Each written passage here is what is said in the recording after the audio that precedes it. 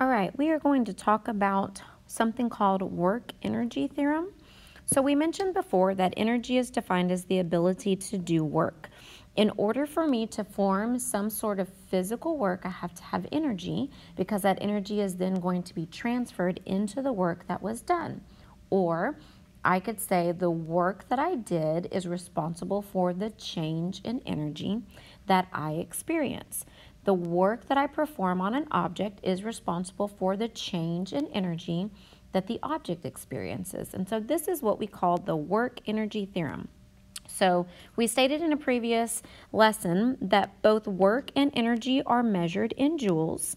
And at the time we said that they were definitely related, but we needed more information to know what exactly makes them synonymous. And so here is the missing piece. Work is equal to delta E. Remember, delta means change, and the change in anything is going to be final minus initial. So when we are talking about potential energy, this is going to be mass times gravity times height.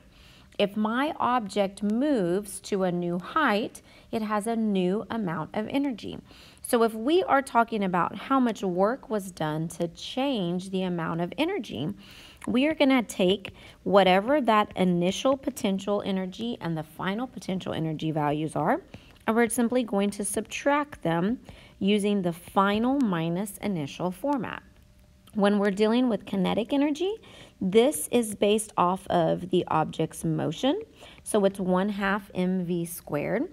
So if we're calculating how much work is done in order to change the amount of kinetic energy an object has, then this is going to be final kinetic energy minus initial kinetic energy.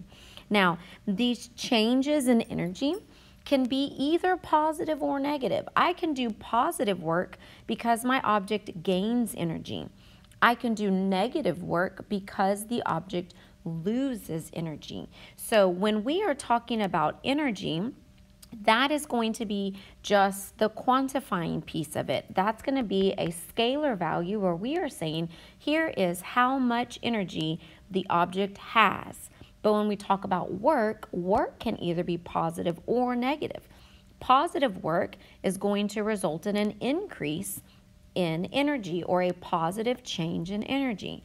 Negative work is going to result in a decrease in energy, or we could say the object experienced a negative change in energy. So here is our first example. We have a box that is sitting on the ground, and the box has 0 joules of energy here on the floor.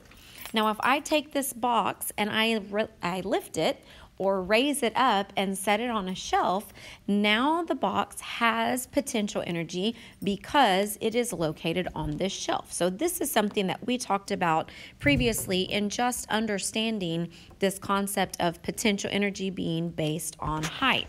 Now, if we were being asked questions about the work energy theorem, we're going to have to be able to make the connection between the variables that we are given and the variables that the variable that the question is asking us for.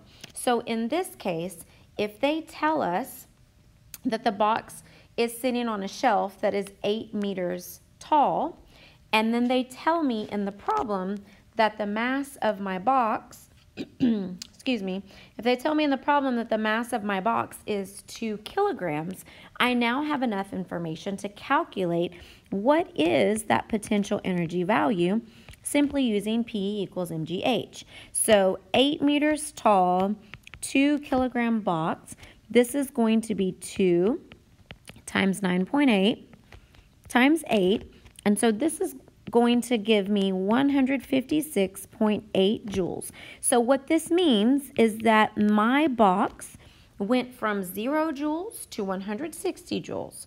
Well, where did that energy come from? Because energy is not created nor destroyed. It didn't just magically appear.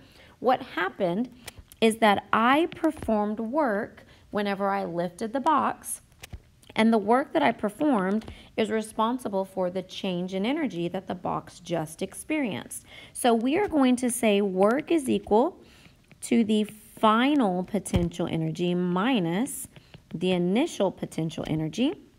So I'm going to take 156.8 minus 0. I performed positive work on the box because the object increased in potential energy. Now, you might have a question where they ask you how much work was done and you're given energy information. As long as you can identify the initial and the final energies, you just simply subtract the two, and that's how much work is done. Now, if the question said that I started on the shelf and then I moved the box so that it was now on the floor, this work would be, once again, final minus initial, where this would be a final potential energy of 0 minus the initial potential energy. So that would be negative work because the box decreased in energy value. Now, what we've done already is answered lots of questions about lifting objects. So let's go back to the idea of the work that I did to lift the box. If we are calculating work using force times displacement, we've previously stated that the weight of the object, which is calculated by mass times gravity, is going to give me the force that I'm using to lift it. Again, this is assuming it's being lifted at a constant speed. This displacement, if it is a vertical displacement, could be represented with an h for height. So I very well could, and honestly I should, have already been using the formula of mass times gravity times height in order to calculate the amount of work done. Now again, work is not equal to energy. Work is equal to the change in energy. So this ends up being a true statement because in this case, my final height would have been the 8 meters, where my initial potential energy would have been 0. Okay?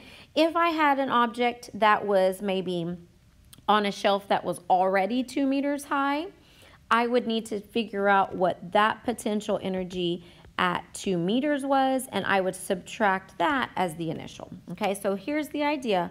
Work is equal to the change in energy. So for this example, I performed 160 joules of work on the box to raise it from the floor to the shelf. So this means the box experienced a change in energy of 160 joules.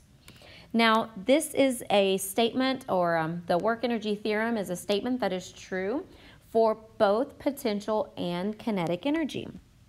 If I have a golf ball that is sitting on the floor, this golf ball is initially at rest, and therefore it has 0 joules of kinetic energy.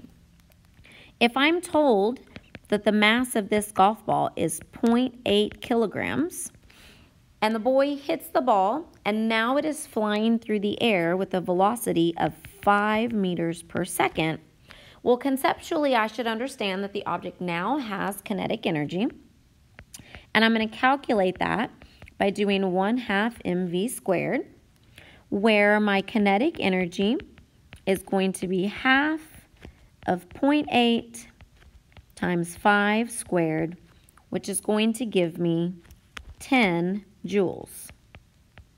Okay, so this is something that I should easily be able to calculate. So I need you to recognize that the object gained energy. The amount of energy the object has changed. Work was done onto the golf ball in order to change the amount of kinetic energy it has. So in order to figure out how much work we did, we would take the final kinetic energy minus the initial kinetic energy. So final being 10, initial being 0. So we did a positive 10 joules of work onto the golf ball in this particular example. Now again, I want you to always put in all of the variables. So final minus initial, do not leave out those zeros. Not every question is going to have a final or an initial value of 0. but I want to make sure that you get in the habit of recognizing all of your variables, and if it's 0, it still needs to be accounted for. If we had an object that was already moving, and then we bring the object to a stop, in that case, the final velocity would be 0. Therefore, the final kinetic energy would be 0 and negative work would be done.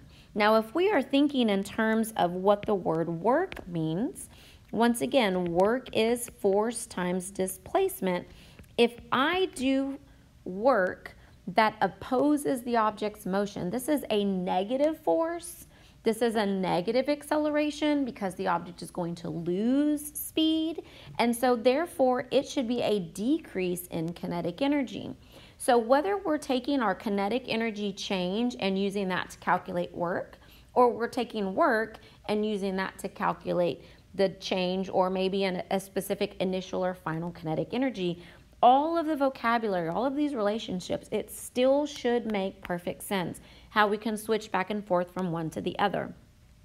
If this problem had told me that I had a boy who applies 7.8 newtons of force onto the golf ball in order to send it 1.3 meters, I could calculate how much work the boy's golf club did on the ball by just doing force times displacement.